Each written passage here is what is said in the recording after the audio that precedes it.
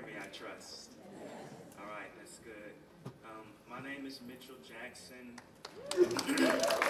Y'all want to clap that? That's what my mama's doing. I'm a writer, and even more so, maybe, I'm a fan of the person who we will hear read, and the person I get to have a conversation with, John Edgar Wideman.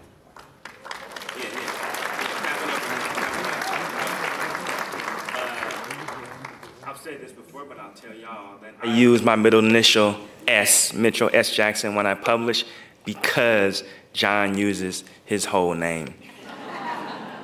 True story. If I were to give you a standard bio with all of John's accolades on it, we probably wouldn't have time for a conversation. So I will tell you that John Edgar Wideman is a 2-time winner of the PEN/Faulkner Award. He's a MacArthur Genius. He's a Lannan Lifetime Achievement winner. Yeah. He's been nominated, a finalist for the NBCC, the National Book Award. But more so, John Edgar Wideman is one of our greatest living writers. That's inarguable. I met John in the summer of 2003 in New York. I was at NYU, New York University, and they were teaching, he was teaching a workshop. And I wanted to take the workshop, but I didn't have the money to take it. So I finagled my way into the workshop. And about midway through our 10-day workshop, I pulled John aside. I'm like, hey man, I didn't have the money to take this, but I'm really hoping that, you know, you can be some form of a mentor to me after this is over. And John looked at me. He was like, man, brother, you know, I got my own work to do. I got my own students. I fly off to France in the summers, and, you know, I would love to help you, but I just don't think that's in the cards. So next day I went home and I wrote a story for the workshop. It was called Each One, Teach One. And the story was about an older writer who refused to mentor a younger writer. And then the next day, John had to introduce the people who were giving the readings of those stories in the workshop. So he gets up and, this is Mitchell. He's in my workshop. He's gonna read a story. He don't know what the story is. I'll read the story. In true John Edgar Wideman fashion, I named my protagonist John. And what I will say is that John and I had a conversation sometime during or right after that workshop, and that he has been some form of a mentor or a measure for me since 2003. And I am very, very thankful for that.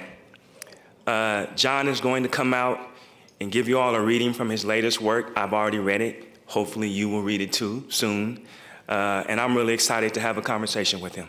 Thank you.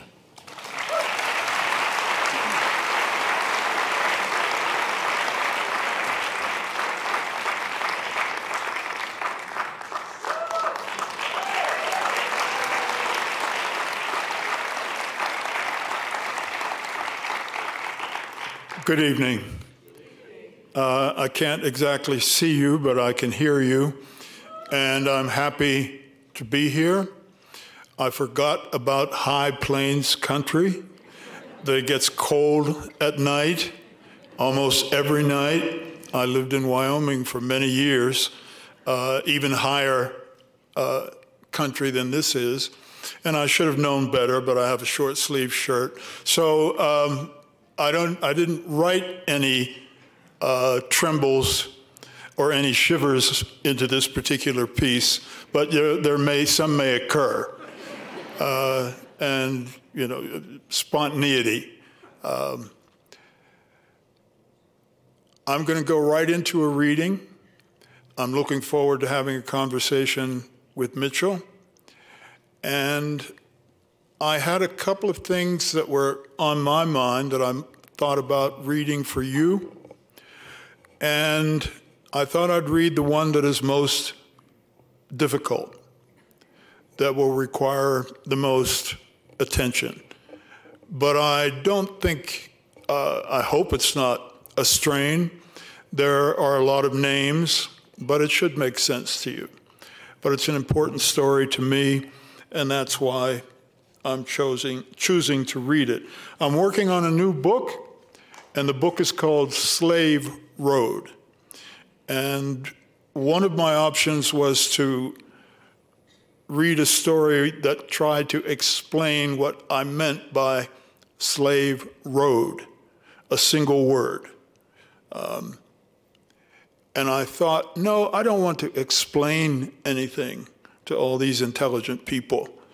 What I want to do is share something that is still mysterious to me, which I'm still trying to figure out, and give them the opportunity to figure it out with me. So the story is not going to be called Slave Road. It's not the beginning of that new novel, but it's part of the new novel. And Slave Road itself is not exactly a novel. That's part of the puzzle. You, as a reader, I hope, as you go through this book, will figure out for yourself what it is. And maybe you'll figure, well, it's not exactly fiction. It's not exactly autobiography. What the hell is it? Is it short story, poems? Maybe it's all those things. And maybe literature has something to do with learning for ourselves, each one learning for ourselves what language can do, what books can do, what words can do. Anyway, this is a piece that comes towards the end of this new book, Slave Road. It's called R.I.P., as in R.I.P.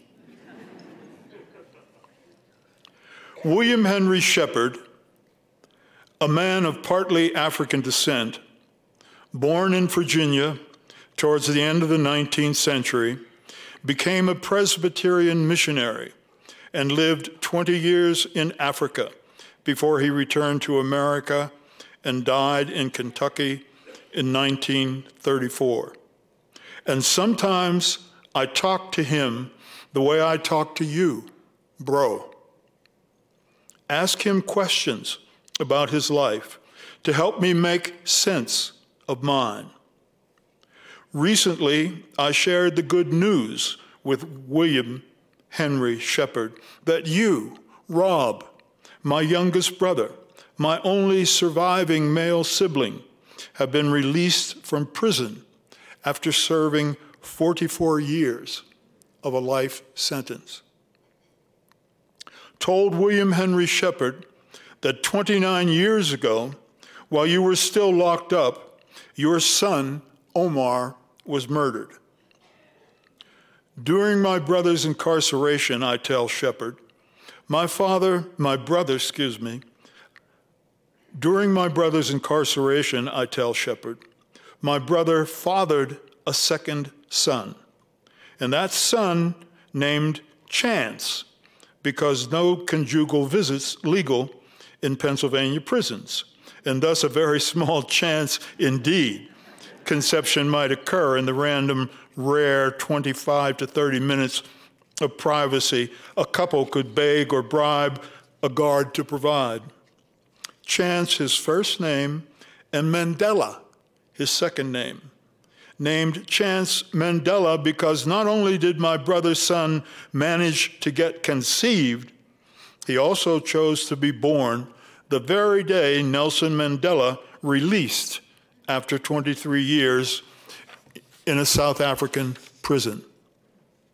And I tell William Henry Shepard that Chance Mandela, my youngest brother's son, my nephew, and half-brother of dead Omar, has just sent me a beautiful photo of himself, his wife, and their infant son they named Josiah Omar.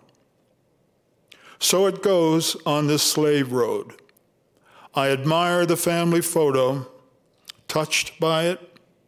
Recall Rebecca's family, the Protons, Rebecca and her spouse, Christian, and their daughter, Anna Maria, smiling in a family portrait painted 3 centuries ago by Johann Valentin Haidt. Christian Jacob Proton, Rebecca's husband, the troubled father of his family, our soul, Brother Rob, yours and mine, and shepherds. Proton, who shares the name Jacob with my imprisoned son. Jacob Proton of mixed African and European descent, as was his wife, Rebecca. Both of them Moravian missionaries, travelers, wanderers who spent time in Europe, the West Indies, Africa. Christian Jacob Proton, born in Africa, educated in Europe, returning after decades abroad to serve as teacher and chaplain at Fort Christianborg on the West African coast. A scholar, a published author and translator, one of the first to transcribe Ga and Fanti so those languages could be read and written as well as heard. Proton, also a philanderer, a notorious drunk, punished for his immoral behavior by a Presbyterian church that turned a blind eye on the fact that the slave trade supplied most of its African converts. His European colleagues considered Proton a dreamer, too full of arrogance, self-conceit, like Shepherd 2 centuries later. He was praised, denounced, hounded because too colored or not colored enough for those who deemed him colored. And so it seems to go, eternally, on and on. Lives on a slave road crossing the Atlantic, lives and deaths our families endure, lives and deaths and stories like yours, bro, that sear, brand, fill me with love, remorse, shame, anger, pride, a longing to be in many places, many times, many bodies, carried away with them, returning here to find they have never left, never gone away, not waiting somewhere for me to come join them, but here, where I'm with them, here, where I speak to them and yearn for them to speak. On and on. Like the day I encounter drippy purple letters spelling R.I.P. Omar, scrawled in the top left corner of a frozen puddle of paint that stands upright, so it's like a gate or door, an 8-foot-tall, 10-foot-wide puddle of graffiti on a black metal canvas within the gray metal frame, situated in front of a steel barrier, an iron-railed fence where the pedestrian walkway across Williamsburg Bridge divides. R.I.P. Omar appearing there, where I must choose if I intend to proceed beyond the movie screen of embedded graffiti to go either right or left, either a double-lane ramp designed for foot traffic or the other lane designed for bikes. At that juncture in the walkway, approximately a fifth of the way across Williamsburg Bridge in New York City, if you start at Delancey Street, where I do, you may discover, as I did, R.I.P. Omar, freshly painted on a placard, erected a century ago by the City of New York's Department of Bridges.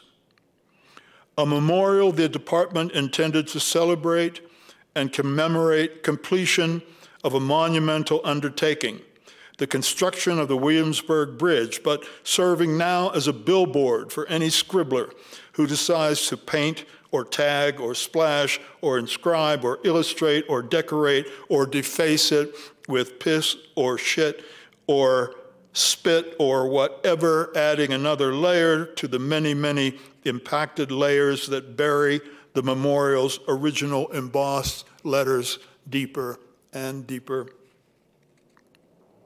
Me thinking when the message R.I.P. Omar appears first on Williamsburg Bridge that I need you, my brother, my youngest brother, here, and thinking here he is on this bridge as I think of him and try to think what he might be thinking as each brother nods silently to himself and nods at the other thinking, no, not R.I.P.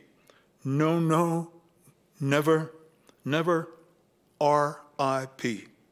Nodding, no, no, as if each brother's long, long thought visible to the other brother, endured by the other while we nod, nodding, no, never, not gone yet.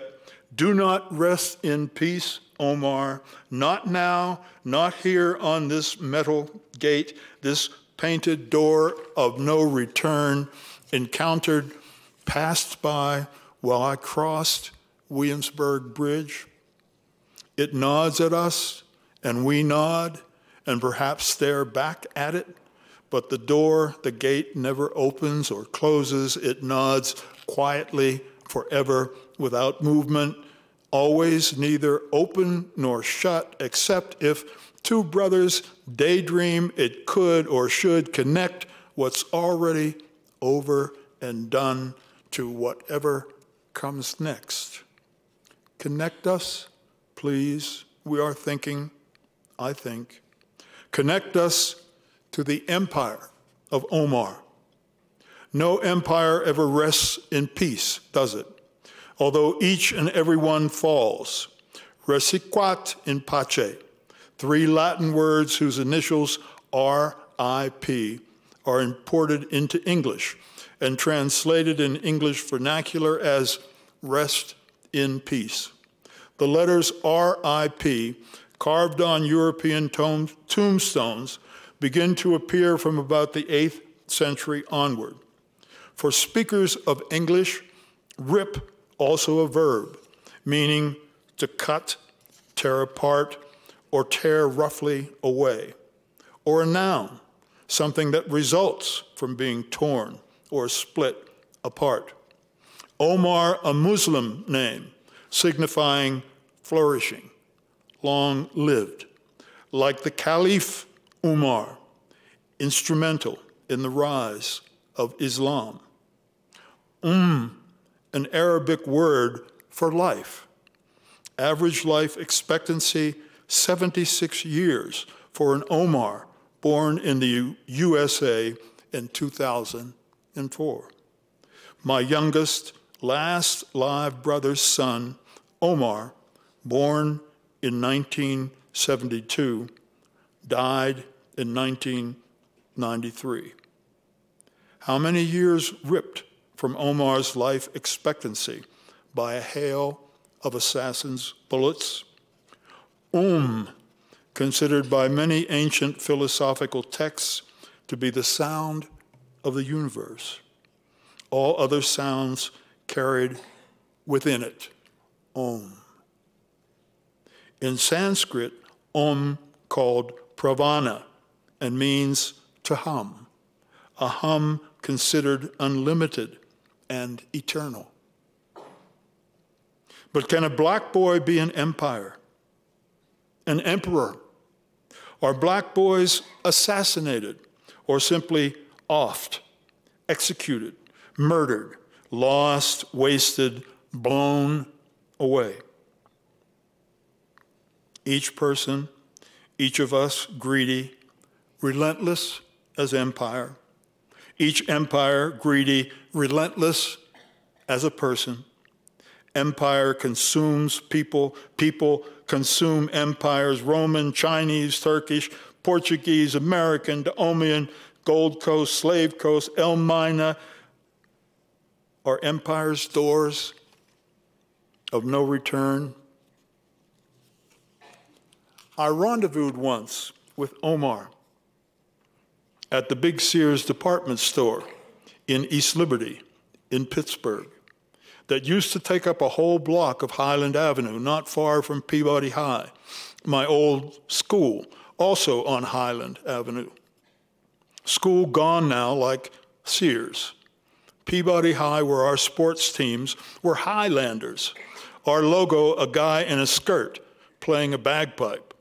Highlanders, a lame-ass, embarrassing name compared to Bulldogs, our nasty arch rivals at Westinghouse High. Back home in the Burg, paying a visit from my empire in Philly, empire of comfortable townhouse in a row of townhouses adjacent to Green Clark Park near University of Pennsylvania's campus, my first marriage still intact, my university teaching job with its perks and status and security and salary and copious time off, basically unfathomable to my mostly barely scuffling by or worst relatives I loved, but whom I didn't want to think about too much. Couldn't think about because I'd have to admit and cope with the vast distance between us that had gradually become unfathomable for me.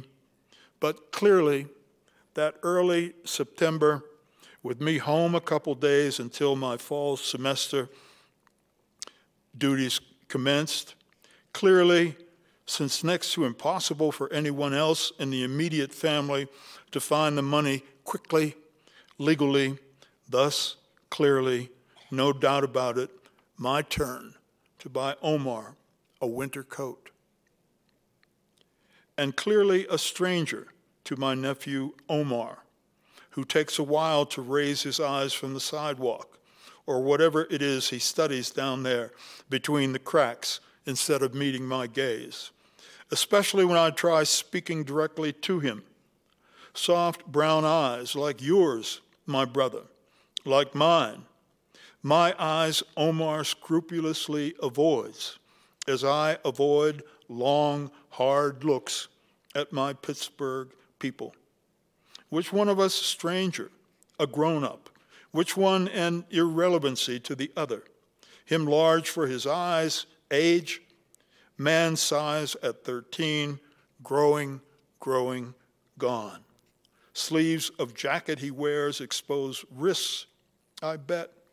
Already prowling, I guessed, to make his way in that darkness, that labyrinth, that limbo he must enter to escape Omar, earn Omar, own Omar.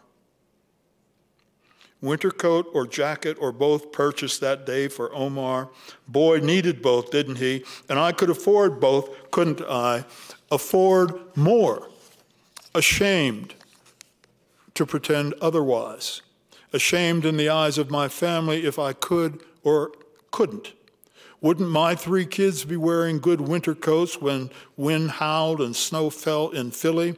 Does winter in Philadelphia ever swirl and almost blow you over the way it used to kick butt in that wind tunnel of Highland Avenue after we crossed Penn Avenue fall and winter, when I, then my brothers and sister, humped daily to Peabody High to save bus fare nobody could afford?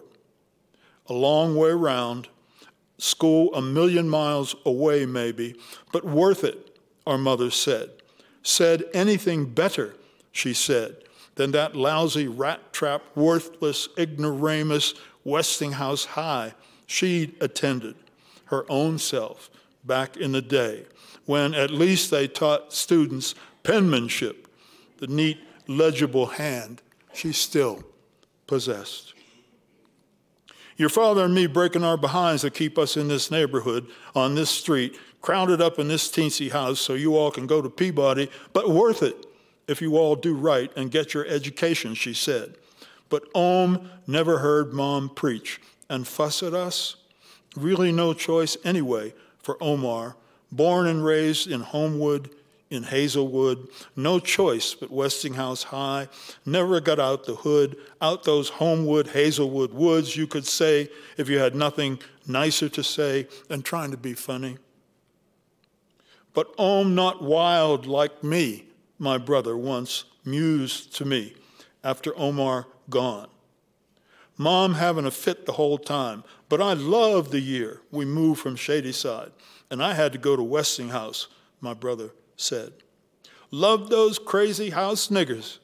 Loved the crazy nigger in me when I was in the house. Stone dug the house till I got myself too busy smoking, making money, and had to quitchwait my ass out of there. But Ohm just did his time. Never in no bad trouble. Least none I knowed about.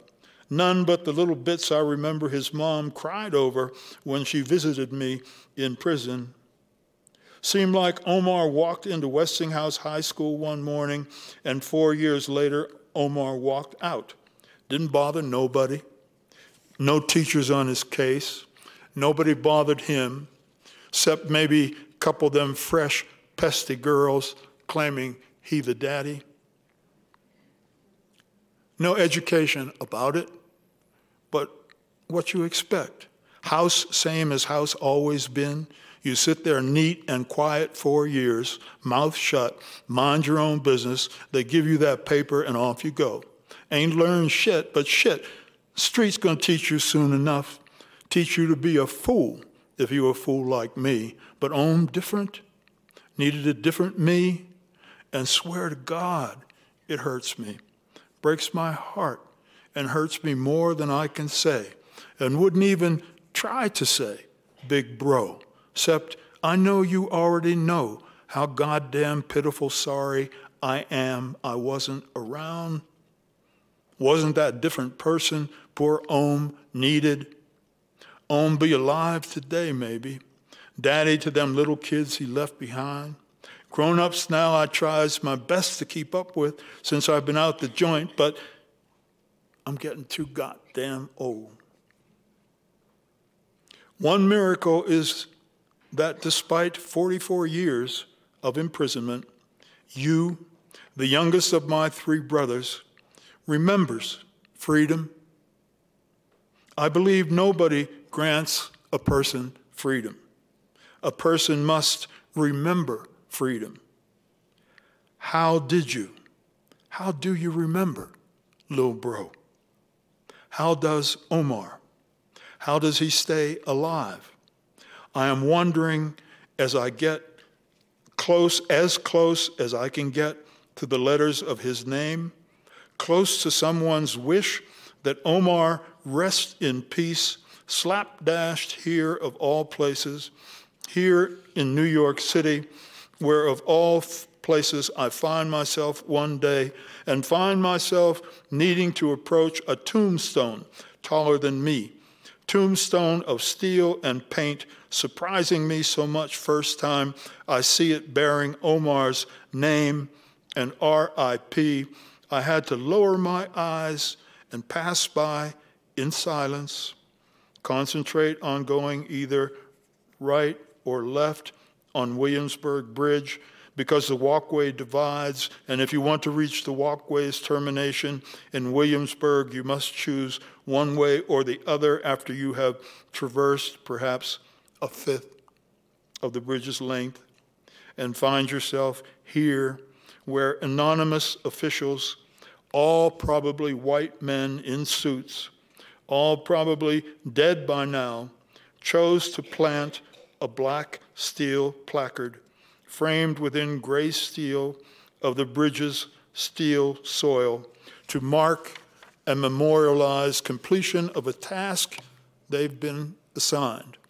A formidable piece of work accomplished, not necessarily destined to last forever, they probably knew, though last thing they probably understood, perhaps a good while longer than they would, and perhaps that possibility a bit satisfying for dead people once oblivion swallows them.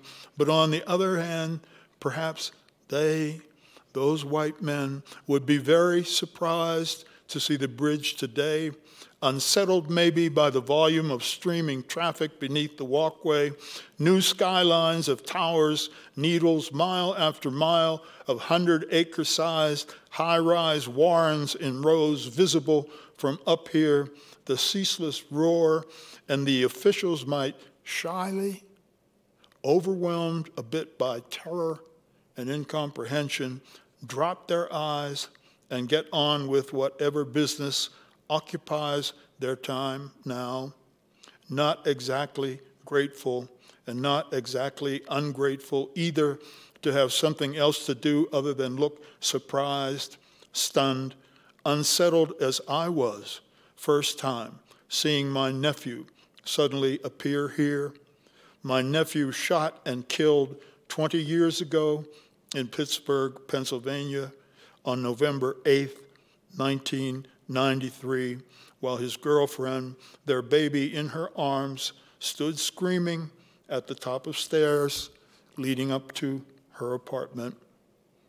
Omar appearing on Williamsburg Bridge, seeing him again, seeing your son, my nephew, his name painted here, and me stunned and wondering, seeing your long-lost son's name, then seeing him and seeing his name again next time I walked across the bridge, then once more, then painted over, then slopped back on again, red instead of purple paint in the same upper left-hand corner of a graffiti-coated metal canvas, until one day I am driven to step closer, step to the very edge where the walkway deadens before it divides, where a chin-high iron fence and 10-foot-tall steel barrier stand behind the steel-framed commemoration of the builder's success.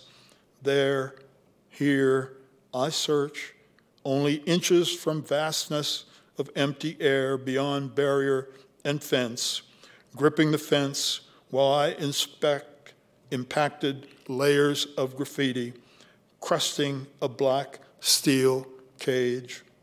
My foot braced, I lean over the memorial placard's edge as close as I can get to it, free hands scraping off snow and ice and whatever else flakes away as I try to read whatever else might be there to read, whatever else is there along with there like not resting in peace, because Omar does not rest in peace, does he, my brother?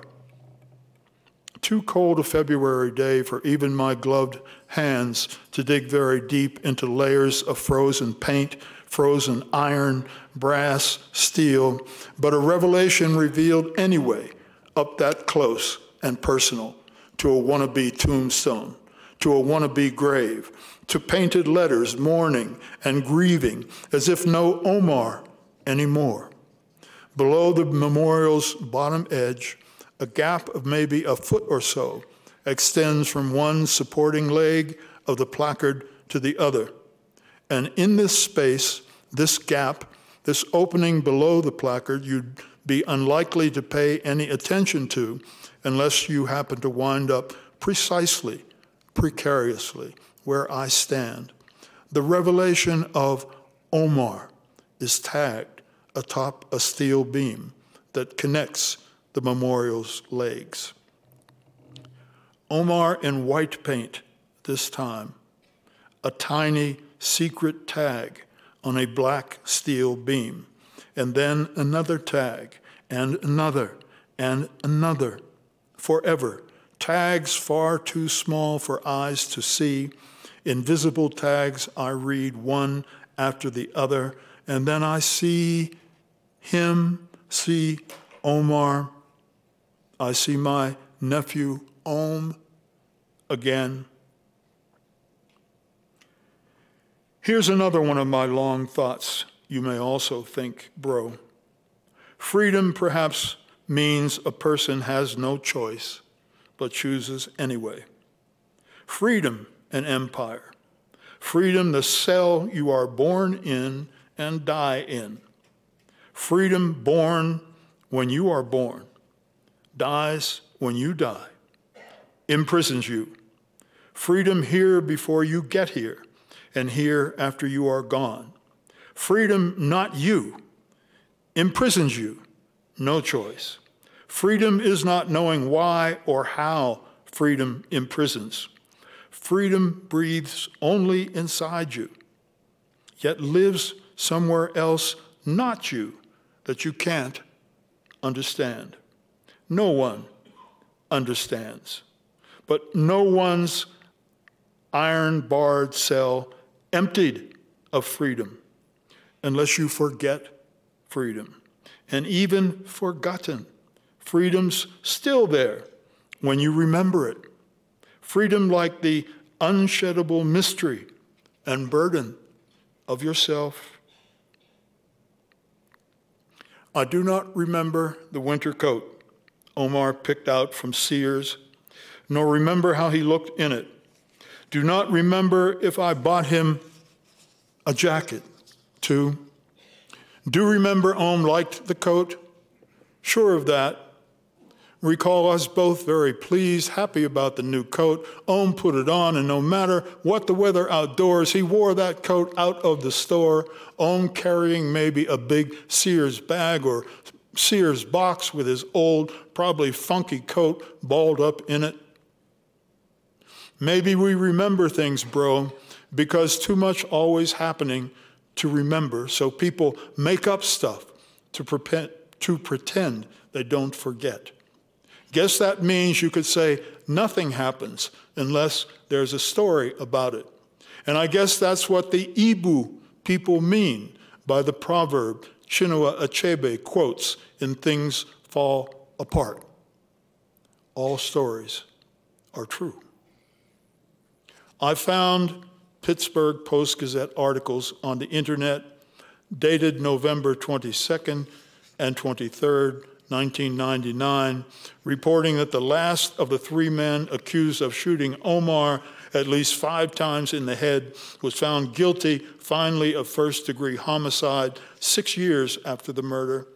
Another shooter convicted and sentenced in April 1998 had been the one in a knockdown, drag-out fight with Omar in a Hazelwood bar, a fist fight the man was losing when the cops arrived to break it up, and he refused to cooperate with the cops, declaring, "Me and my boys will take care of it."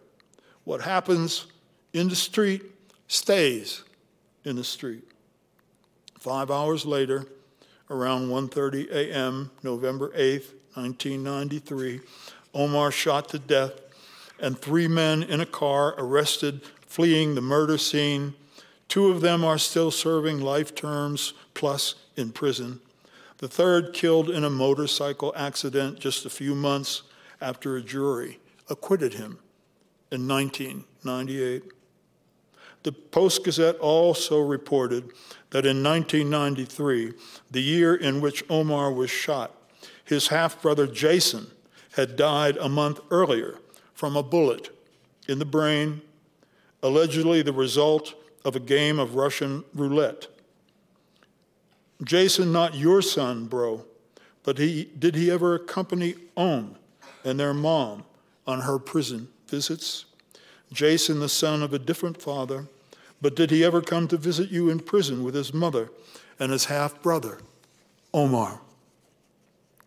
The year 1993 set a record: 118 homicides in Allegheny County. So many the paper labeled 1993 the year of death, and noted that black males 15 to 24 years old comprised 46 of those Pittsburgh victims. Thank you for the information, motherfucker, I say to the unlucky number 13, flashing at this exact moment on my iPad, 8:13 a.m., March 3rd, 2022. Our mom, so fearful of unlucky 13, she said she had suffered 3 extra hours of agony holding me in, so I'd be born on June 14, not 13. Thank you I holler out loud at the iPad when I touch it to start it working, and 13 pops up this morning. I often wonder, and you must too, my brother, how does Ohm's mom survive her double loss? Her 2 sons ripped away in a single year. How does she suffer it, bear it, that intelligent, kind woman, that intelligent, wild, beautiful young girl you tell me you loved and who gave love back, you say, puppy lovers head over heels in love once, when you all just babies, you said. And now a different love shared I've witnessed in her, in you, bro. Love freeing the 2 of you to continue loving Omar together. Of course, I scoured the internet after R.I.P. Omar stopped me in my tracks on the bridge. No, R.I.P. Omar didn't stop me in my tracks. The words assailed me, sent me running for cover, and consequently, from dredging the internet, seeking more information, or maybe seeking less, I learned the length, width, history, etc. of the Williamsburg Bridge, average number of suicides per year who leap from it, and I learned Willie B., the name some locals call the Williamsburg Bridge, and learn Michael Kenneth Williams, the actor who played Omar in the TV series Wire, a homeboy, local hero born in Brooklyn, died of an overdose in Williamsburg. So, bro, isn't it more than likely that it's him addressed, Michael Kenneth Williams, Mr. World-famous Omar, and not Omar, my nephew, not Omar, your son, and certainly not your new grandbaby I have met only once in a picture that his father, my nephew, emailed me. No, not our missing, lost, and found boys on that bridge, but Mr. Michael Kenneth Williams, the one whose pretend name, Omar, painted on the bridge. Wouldn't he, bro, Michael Kenneth Williams, be the one up there dead and laid to rest, mourned by a grieving true fan, R.I.P. Omar? I imagine infant Omar lying on his belly, wet and warm. The baby blinks or cries out once in its sleep, that quicker, way quicker than outcry or blink. The slave road gone, gone quick, gone, gone, gone, gone, gone.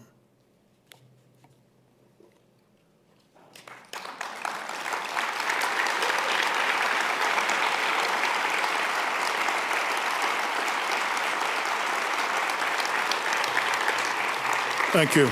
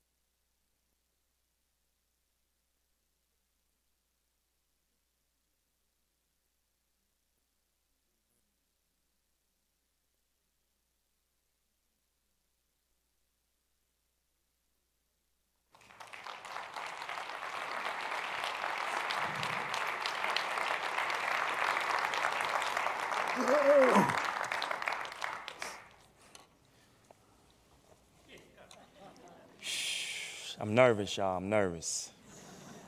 Me and John had a little chat today. He was like, spontaneous conversation, Mitch. I got 5 pages of questions. I don't know if you've been paying attention to this, but I feel kind of weird starting with this, but Beyonce just put out a country album, Cowboy Carter, and there was a lot of, okay, all right, shout out to the Beyonce fans. There was a lot of discourse about whether or not she could put out a country album and who had claim to country as a genre, which to me seems connected to identity. And that made me think about how you explained this book and saying, is it autobiography or is it fiction or is it poetry? What is it? And I don't think we often talk about genre in terms of identity, but I was wondering if you see kind of like the same kind of connection between who can write a certain genre of writing or fiction or prose or poetry and their identity, and then maybe even how that's connected to value. Mm. When I was a young man, I was very ambitious. I suppose I'm still very ambitious. I didn't want to be a great American writer. I wanted to be a great writer. Yeah. And I probably couldn't even spell the word genre when that idea went through my mind. Yeah. But I know I wanted to be independent. And I had read lots of writing. I'd read my share at that time in life. Yeah. I was probably a college student when thoughts like that going through my head. But it's connected. And it's connected with the concept of slave road. Because who decides what country is? One decision is to buy a record. Right. If you have the money and you put it down, you buy it. And there are people who want that money and want you to buy their record, and if calling it country will get you to buy it, they'll call it country prime, country squared, deepest, darkest country, stone country. They'll do whatever. Yeah.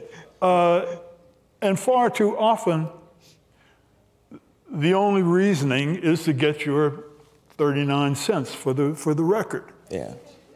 It doesn't have anything to do with their authority, what they care about, what country music means to them, and a crossover, in quotes, crossover, like Beyonce's crossover, and here I am talking about something I really don't know anything about. I cannot read music. I don't. The year I was supposed to learn to read music, we had Mrs. Blackburn in school. And our great achievement as a class in Liberty Elementary was to make her cry. We could get Mrs. Blackburn to cry. And once we could get her to cry, she sort of left us alone. Yeah. And we didn't have to read music. It just, if we came in, were nice to her, and didn't act like little morons, then she could go home and get through anyway, I didn't learn to read music. Okay. Just like I didn't learn to swim, because all the pools in Pittsburgh were segregated.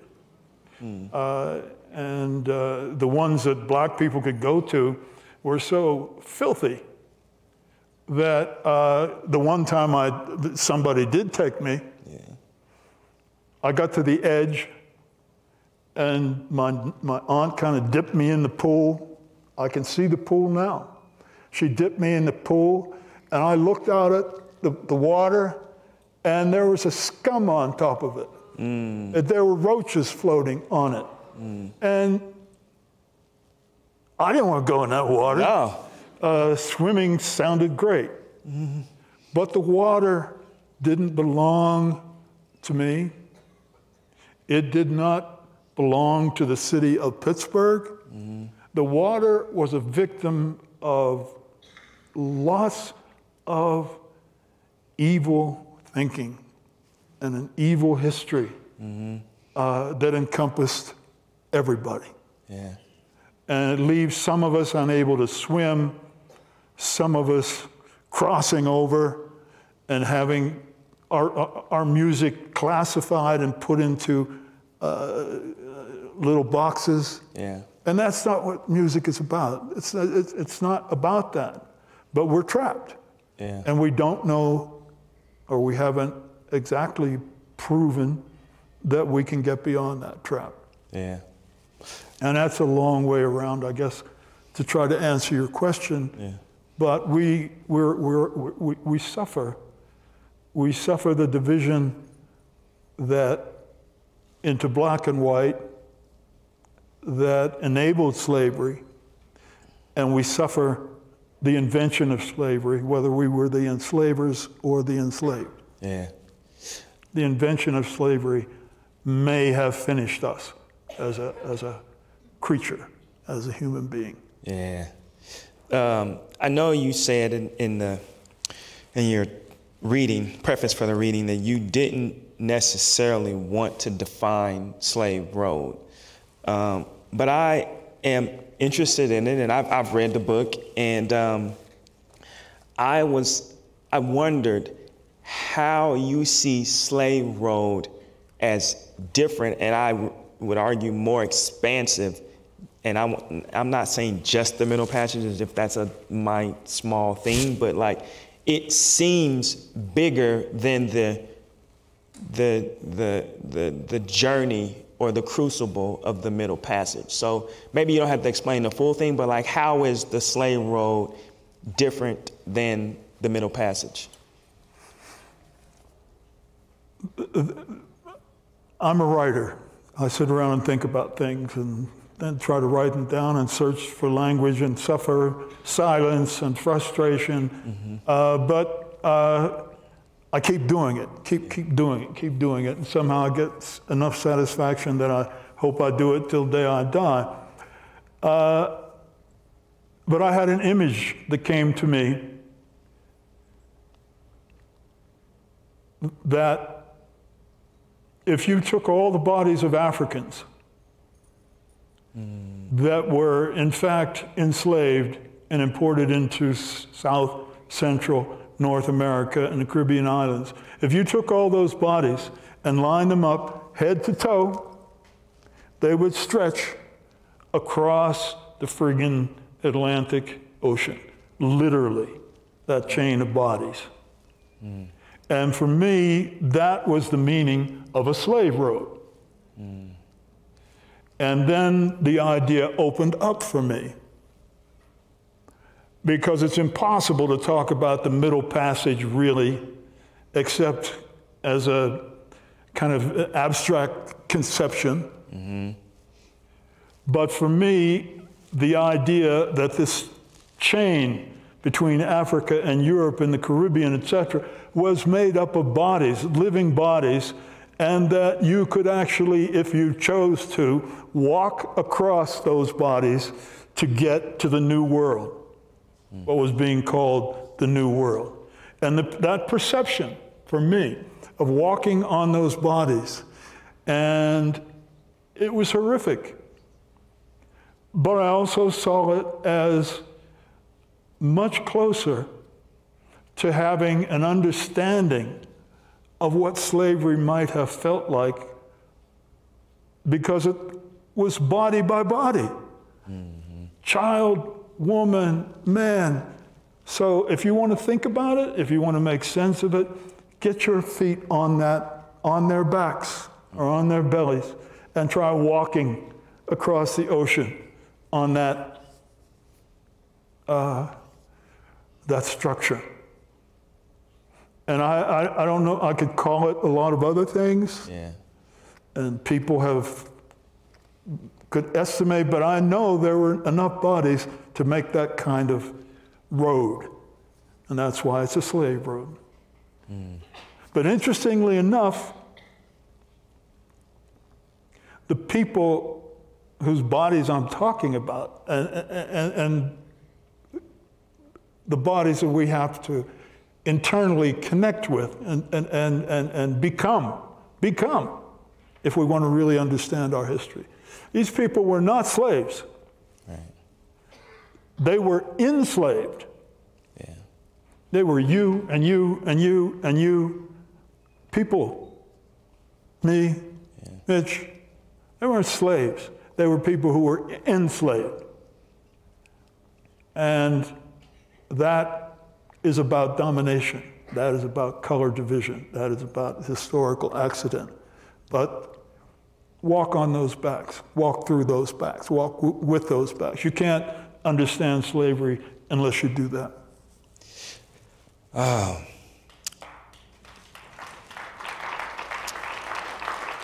You write of Rebecca, and you talk about her body possibly being buried next to, I think it's Christianborg, Fort Christianborg. Fort Christianborg. So I didn't go to Fort Christianborg, but I did go to Elmina.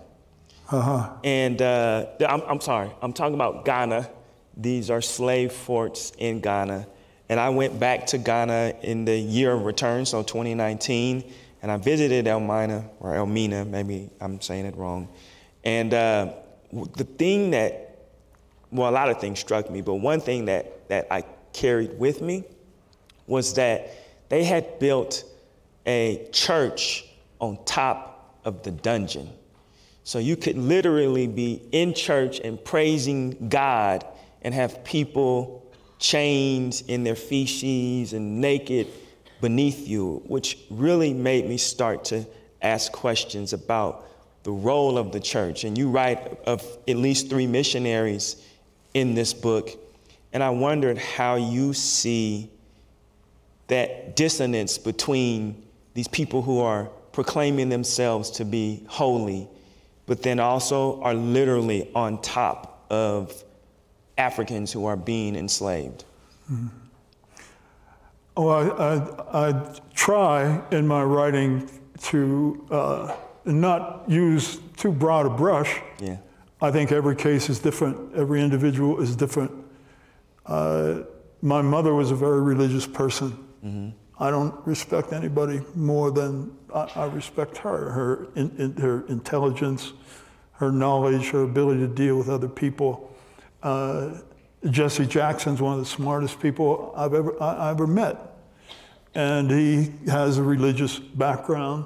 So, and Reverend Felder in our church when I was growing up, Homewood AME's Zion Church, he certainly put the fear of God into me with his fire and brimstone kind of sermons and the way he would march and kind of dance and get moved by the Spirit. I learned from all that, and that's part of me.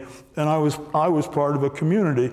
So that outreach gives someone like my brother the strength to invent inside himself the meaning of freedom. Mm-hmm. So that he has the meaning of freedom inside himself for 44 years while he's inside a literal steel and iron prison.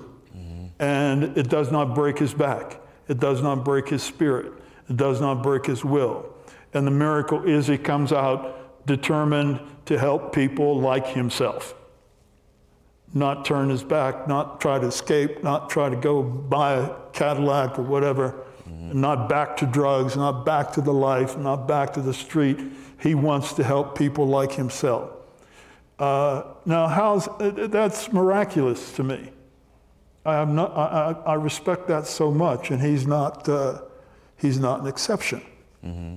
And that has something to do with spirit, with imagining yourself as more than flesh and bone, imagining a connection with other people that in a weird way is like walking on their backs across the slave road. They take up space. You take up space.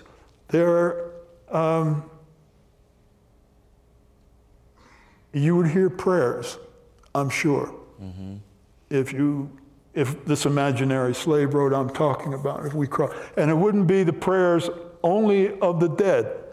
It would be the prayers of the living who would be walking across. Now, I'm not a religious person in the sense that I have one denomination. And these African American folk in the 19th century, like Rebecca Proton, like her husband, Jacob Proton, and many others I could name who operated in the very country of Ghana that you visited. My son went to Ghana. He's the one who told me about he was the one who informed me about those forts. Yeah. And he's the one who brought to my attention the names of the sometimes half African, half European men who were chaplains and missionaries in these slave forts. Now, you're talking about the horror of walking around in let's say a Presbyterian church, in Christiansborg, for instance, in Osu, in Ghana, present-day Ghana. And the horror of the slaves, naked and beaten and maybe being raped, and babies dying underneath your feet. That's pretty awful. And you think that maybe the floor, if there is such a thing as a God, he would not permit that. The floor would shake, the building would come down, the worlds would, but that's not the way things are.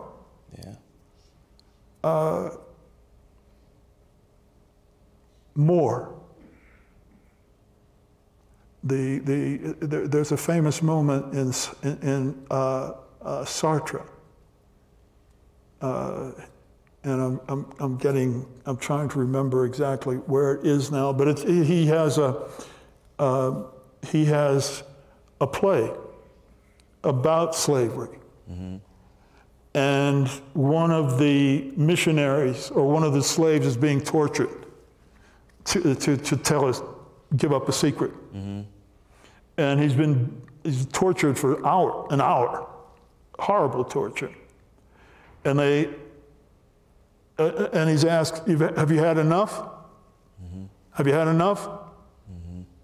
And the answer is more. More, oh yeah, give me more. You wrote about more stories, yeah. In other words, there is something unbreakable. And that something unbreakable in us, that sense of freedom in us, has roots in the idea of religion. I have never met, I feel I should call him like Mr. Ravi, at least. I never met your brother, but I feel like I know him through your work, and he's a part of Slave Road as well. And he makes me think about, I hate this term, the prison industrial complex, but in reading about the history of prisons in the US, I came upon the models of prison, the Auburn model and the Pennsylvania model, which is close to home, right? So the Pennsylvania model being the first one, the people who were in that prison were kept in 24-hour solitary confinement. I've been there. It was an Eastern state. They got like the eye of God up here, a little hole, so you can see the sunlight and turn you penitent. And then the Auburn model, where the people that were kept there were in cells, but then they had to work during the day, and they weren't able to speak to each other. And I think it's in the 1850s that America moves away from the Pennsylvania model to the Auburn model. So the work model in the day, it's more punitive in that way. They were making things for other people, so there's the connection to capitalism in the Auburn system as well. And it made me wonder, what do you think that what we have now as a prison industrial complex would look different if we had adopted the Pennsylvania model of penitence in the eye of God and 24-hour solitary confinement over the Auburn model, or if we are both of them just avenues on the slave road, inevitably we kind of end up in the same place. Mm-hmm. I think human beings will continue to make mistakes, grievous mistakes, and we will hurt each other in deadly, awful ways. But we will also support and succor one another. And I don't think that's going to stop, no matter what prison system we organize. Because you can't, I mean, prison is a pretty awful idea. Whether you think of it as punishment, or, you know, the Quakers thought of it as and that's in Pennsylvania as well. In Pennsylvania, the Quakers were very instrumental in the development of prisons. And their idea was, well, just shut up, you did wrong, shut up, work hard, and sit around and think about what you did wrong. Yeah. And sooner or later, they had the belief that, you know, maybe you come out a better person, or you would change. And that's how you just give people some space, and they'll change. Well, all these ideas are good. Mm-hmm. But as long as we're the kind of animal that if there's one apple right there, mm-hmm. and maybe no more apples, mm-hmm. and Mitch knows that, and I know that, we're both going to go for the apple. We could cut it up. We could, but who gets the knife? Right. And how do we know that knife is going to be used to, you know, we love each other, and we hug, and we trust. Yeah. But I think to talk about the system will continually get us in trouble, because it's not about the system. Yeah. I mean, what's the solution of the horrors in Gaza? Right. Can anybody figure that out? We know everybody's doing wrong, and wrong is being done, and we can't stop ourselves. Mm-hmm. People there can't stop themselves. And they're intelligent, thoughtful prescriptions and ideas, but we have to hope that if we have prisons, that they do not become a place for warehousing and dividing and making the differences between us even greater. Yeah. If there's anything I say, prisons make the differences greater and then solidify them.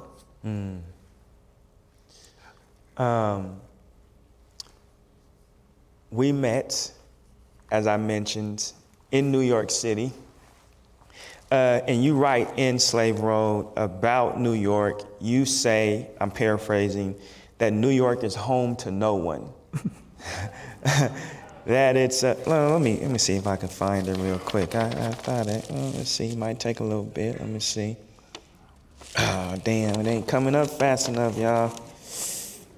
I found it. So it's a piece called Here. Yeah. You say you call it a city that can abide anybody's company, but refuses every person's request for refuge. And that made me think about Toni Morrison's definition of home being memory and people or companions who share the same memory, which made me think of how much you've written about home, Homewood, you know, even now writing about New York City.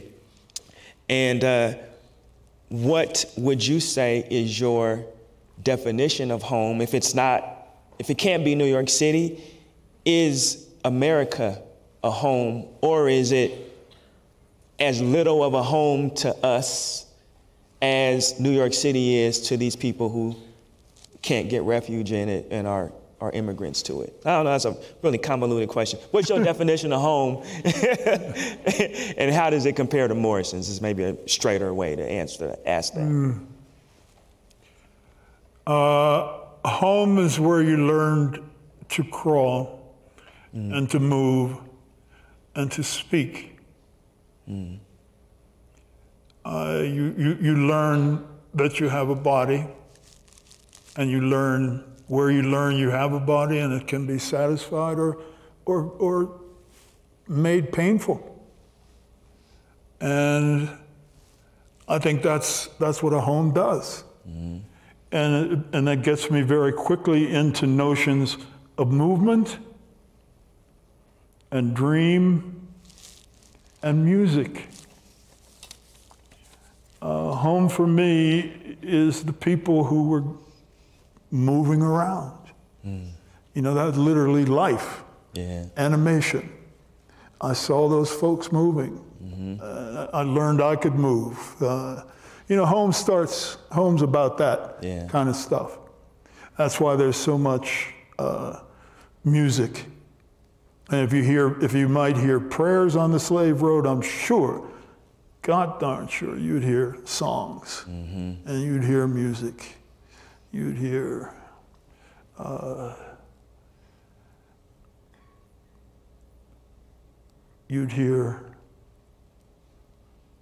the gospel groups, the gospel singers. Willie Boy got drowned in the deep blue sea. Deep blue sea, very deep blue sea. Deep blue sea, very deep blue sea.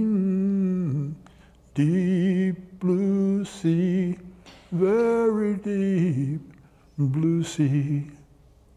Willie Boy got drowned in the deep blue sea. That's country music. That's the blues. That's what we carry around in our side ourselves. That's home. Nobody owns it. Somebody tries to tell you what it is. Somebody will patent it. Somebody will make a mockery of it on TV. As you're trying to watch a basketball game, there'll be a bunch of morons sitting around in something that looks like a living room, and they're supposed to be home, and you just want to scream. But one hopes that there is the possibility to raise children, that we don't lose that, and that we get smarter about it. Mitch? I was just thinking about you leaving Pittsburgh, going off to UPenn, and then ending up at Oxford. And I'm trying to imagine, young Wideman, you've been all league at UPenn, you out there balling, hooping with Bill Bradley, you tall guy, fit guy, you probably having it how you want it out there, and you submit a story to someone, and you write that this, I think it was a professor, says, this is good, Wideman, but go home in your work. And I wondered what that meant to you, and then seems like a bit of advice that you would carry with you. Was that some of the most impactful wisdom that you'd received about your work? I had a Don, an Oxford Don, who was teaching me Chaucer. And his wife was a novelist, a world-famous novelist. And he's a decent enough dude. And I trusted him, so I gave him some of my stories. I was actually hoping he would pass them on to his wife, and get some. I'm always scheming to the audience. And they were stories I was writing when I was an undergraduate at Oxford.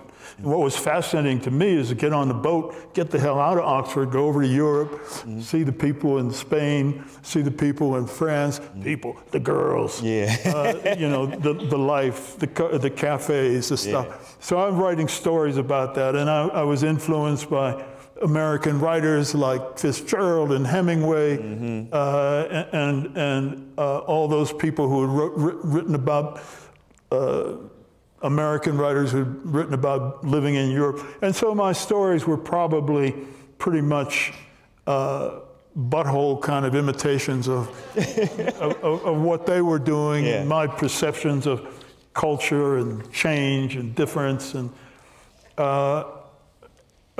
what did I think when the man told me to go home in my work? Go home. He was nice.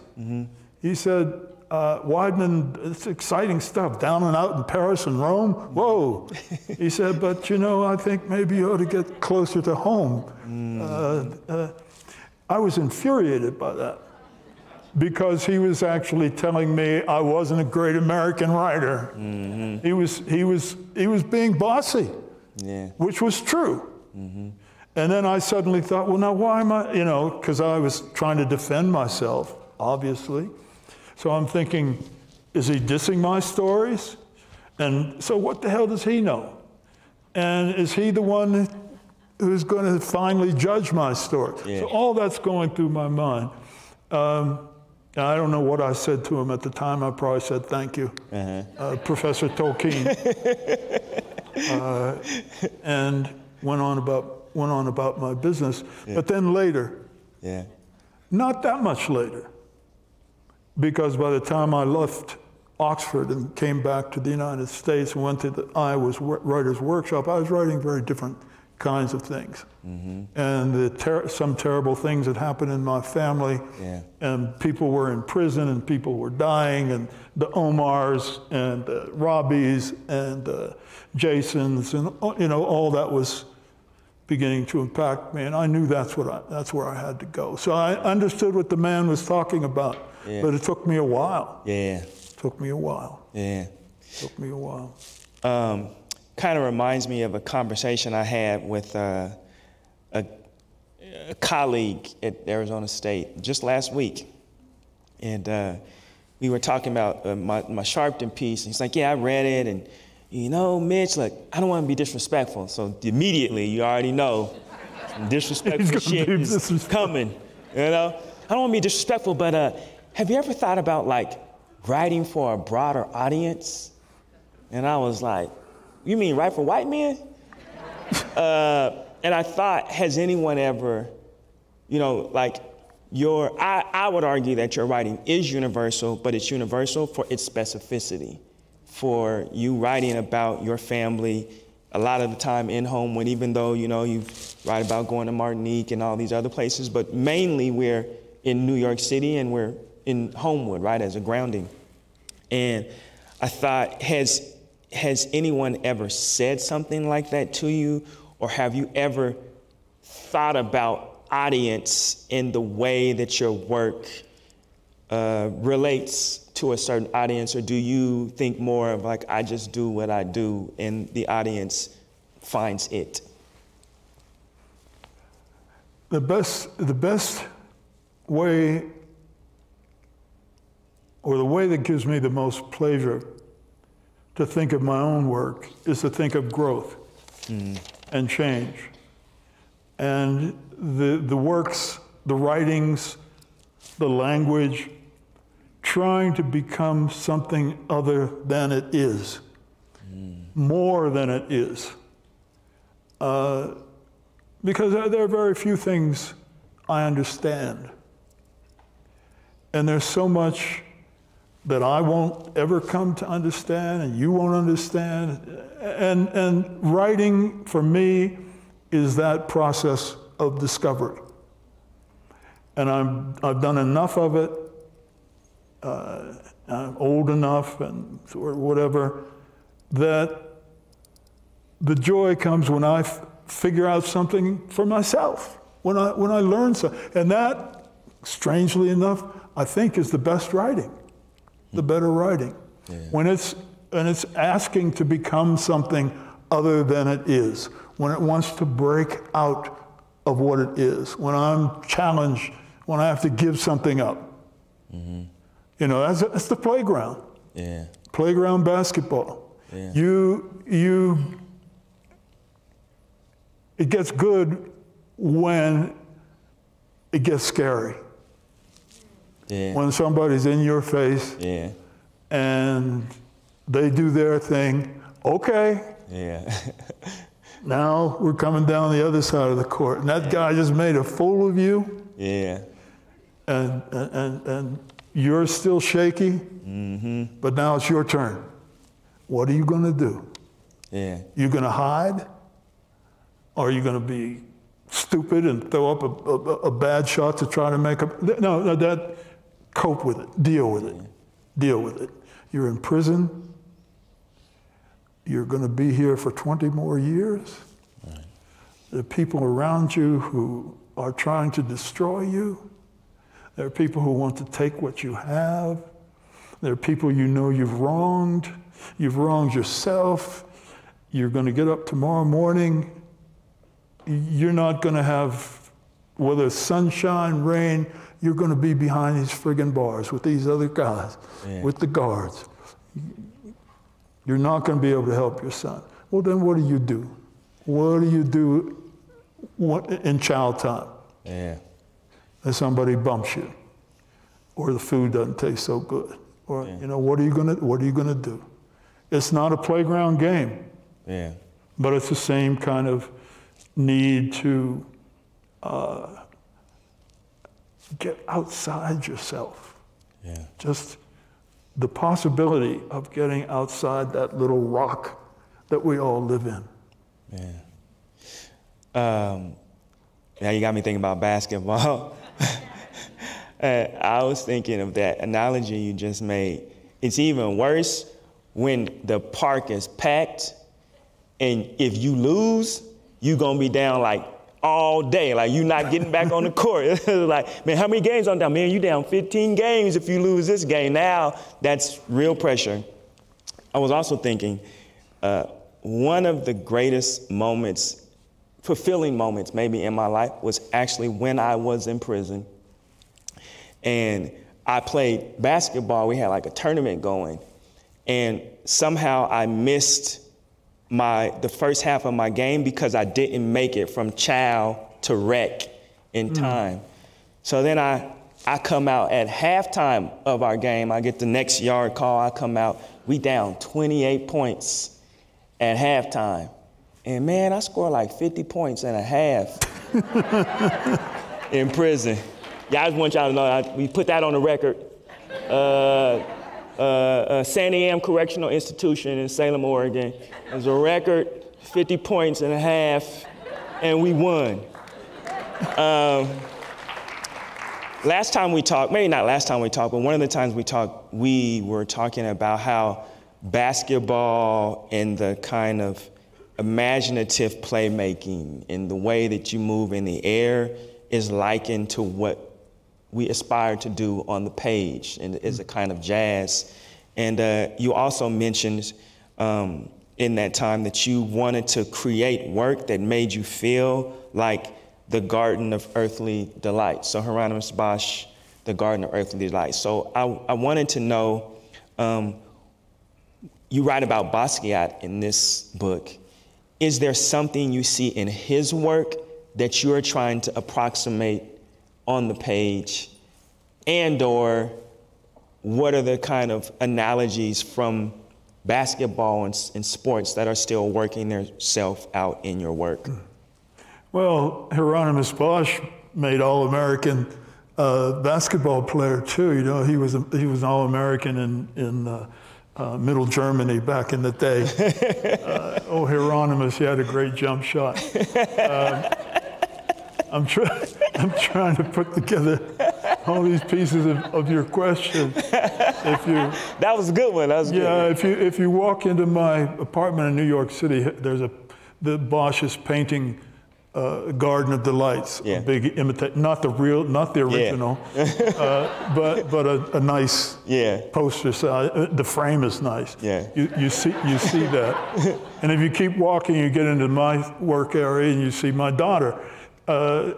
Basketball cards. She was a good enough player in the WNBA that she had, little cards of hers. So, you go, that's it. I've just been a lucky person. I've been exposed to all these things, and they're part of me, and I can't, when the writing is going well, there's a fluidity and a natural kind of reverberation, so that all this stuff is kind of tingling somewhere beneath the surface, and I'm just surprised. I was writing about Chuck Berry the other morning, and I don't know that much about Chuck Berry, and I really never liked his music that much. It was one of those Beyonce questions, and where does Chuck Berry fit? Is he a black rocker, or is he a white, kind of stealing from the blues and all that? But anyway, I read a good book about him, and I'm thinking about him, and if nothing else, he changed American music. He was a cataclysmic force, right? So I'm sitting there trying to write a little piece-ass poem about Chuck Berry, and my desk begins to wobble. Oh, the earthquake, And I look at my orange juice, and it's slopping around in the glass.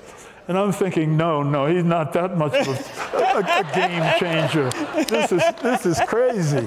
What are your poem, and now you're... And then, finally it became clear that there was an earthquake. And Chuck Berry, I'm still writing the poem. But it all comes together. And it comes together in somebody's good time. I won't say her good time or his good time, but in somebody's good time, it's all there. The light, the darkness, the noise, the craziness, it's all my. I got two more questions for you. One question, KB, Kathy Belton, editor that we shared, she was publishing your Collected, and you write about that experience. You say, what would be the point for me or anybody else to be subjected again to inevitable disappointment?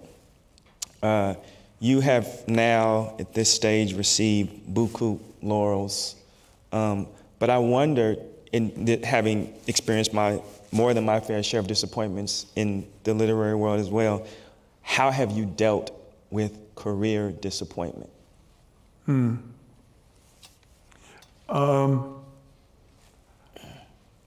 That's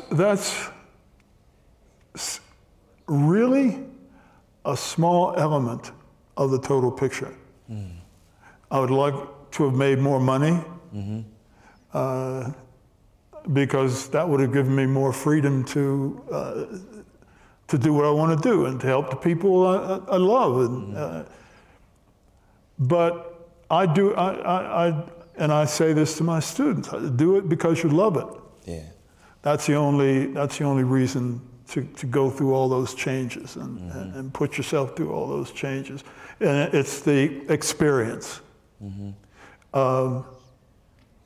Writing to me has always been as exciting as playing basketball. I don't play basketball anymore, but I'm not finished with it. It's still there in my head, it's in my body, and see it in other people, watch it in my daughter. And that exchange, being part of that continuous exchange. The money part, it's funny. I mean, my friend Percival Everett, he was, he's a great writer, thoughtful writer, smart man. My stepson has a big painting by Percival. Percival's a very good painter. But Percival gave that to Catherine, my wife, long time. Catherine gave it to her son. So, and he's a good man, but I'm mad at Percival.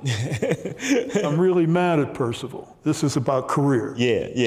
He's having all this friggin' success, He's in the front of the Times Magazine. He sees his books, the bestseller list, made a movie of one of his books. Percival, how come I was trying to buy your new book on internet, and somehow your people got me to buy the audio book too? Don't you have enough money? Don't you get hasn't all this success? Yeah. No, now your friend has to pay that $14.95 for the audio book that I'm never going to listen to. Yeah. So yeah, you can't help but compete. Yeah. If you're a basketball player, you compete. Yeah. And I'm aware of the numbers, and sometimes it gets me down, but it won't stop me from writing. That won't change anything. Yeah. All right. Last question. You write at the beginning of Slave Road, kind of joking, that this is an autobiography. You're playing with the ideas of what genre is this? Should you believe it? Should you not? And I think you even say this too, or a version of this, that we're basically always writing our autobiography. And if that is the case, and I guess you can even think about this in the terms of all stories are true, if we're always writing our autobiography, which parts of your autobiography do you feel most compelled to write going forward? Well, I'm discovering my life story. I'm in the midst of discovering it. That's what's exciting to me. Yeah. And in those very terms, here you sit, a very good writer, and in the midst of your career and doing many different things, and you've devoted some time to just sitting here and kind of picking through my stuff and talking to me. And I think it's very generous of you. And I'm very touched that we're having this moment, which is both of our stories. And I hope people, when they hear your questions, know that you have as rich and as lively and as intelligent a set of answers as you could possibly prompt from me.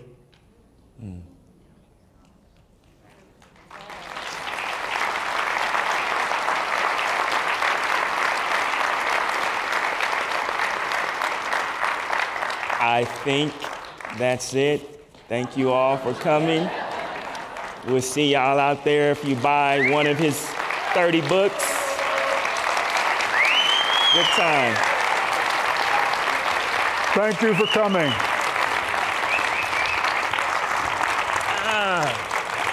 That was great, man. Creak, creak, creak, creak. Yeah.